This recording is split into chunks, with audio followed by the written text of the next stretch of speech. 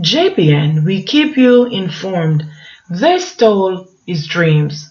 Please remember to like, subscribe, share, leave us a comment and click the notification bell to receive our daily news items. Kevin Lee had specific plans for his future. According to his sister-in-law Jennifer Lee, the 21-year-old who was working part-time at a mechanic shop had set his sights on completing his auto repair studies, after which he had intended to seek employment overseas. On Sunday, criminals robbed the young man of those plans by stabbing him multiple times and slashing his throat at the Hellshire Beach in St. Catherine. The brutal attack occurred about 7:45 p.m. Shortly after Lee, a budding DJ, had completed what was a weekly performance.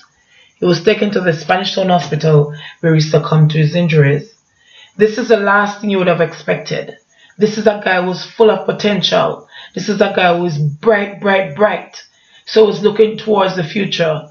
We were thinking he's going to bury us, not we bury him, Jennifer Lee said. He used to tell me when he's in his 30s what he was going to do. We used to sit down and daydream. You know, sometimes you have to sit down and daydream with them. He was going to get his driver's license. He was going to get his passport. He had already had his national ID. He was preparing himself for adulthood. He worked so hard, she lamented. He had set his timeline because at the last family meeting, each person was telling their timeline what they were going to do. His plan was to finish level 3 at Jagas, Jamaican German Automotive School. He had already visited the Ministry of Labor to see what the requirements to work overseas were. He was not putting his eggs in one basket, she explained. According to Jennifer Lee, Kevin, who was like a son to her, became a member of her household approximately 7 years ago after his father, who was over 80 years old, died.